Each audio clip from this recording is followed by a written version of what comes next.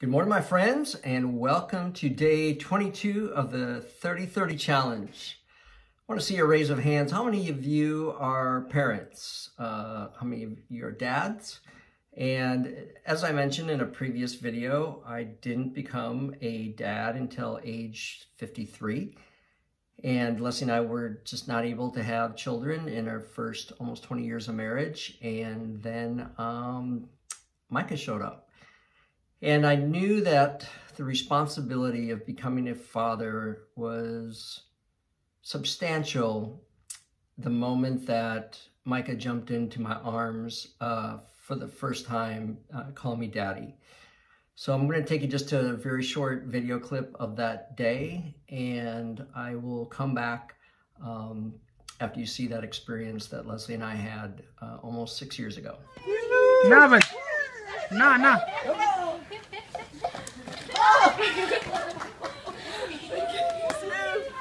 How are you? Oh, it's been a long time. It's gotten big, I think. It's gotten bigger. I've been waiting for you. You know that?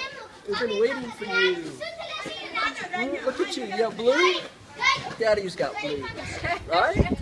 He's got blue. Blue? Yeah. And we got the black here by mommy? Yeah. So cute. Oh, you got your little cars, your little dinosaur, your drum. Look at that. You've got your toys, haven't you? You've lost a tooth, haven't you?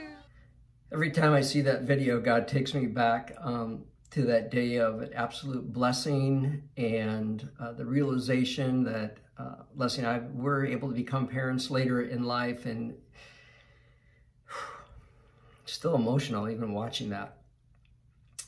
But I knew that becoming parents of Micah, we would need guidance, we would need the wisdom and the discernment, and that's what verse came rising up for me today is in Proverbs chapter 22, the verse is 6, and let's just kind of dive in as we grip the word today, okay? It says, to train a child in the way he should go. When he is old, he will not turn from it. As we move to the R, and friends, let me be honest, there are days when I do not have a clue of how to best parent Micah, how to best be his father that day, that I just literally throw my arms in the air and say, Lord, I have nothing today. Please, please give me that wisdom to help guide his steps and direct him. So the reveal to me is it is a huge responsibility to be a dad, a parent. One, if not the most important goal of being a dad, is to build up Micah on the foundation of faith. As I move down from the R to the I for implementation, I need to continue to seek the Lord's wisdom and discernment of how to best shepherd Micah down the path, and making sure that mom and I are also on the same page. I don't know if that makes sense. It's amazing how kiddos can work one side of parents with mom and then switch over to dad, and Leslie and I are just trying to do our best to make sure we're on the same page as we guide Micah down his path of life. So my simple prayer to the Lord when I move to the P of the grip is, Lord, give me your eyes to see Micah how you see him as your precious child. Lord, please give me the wisdom and the discernment to guide not only his thoughts, but his steps toward you.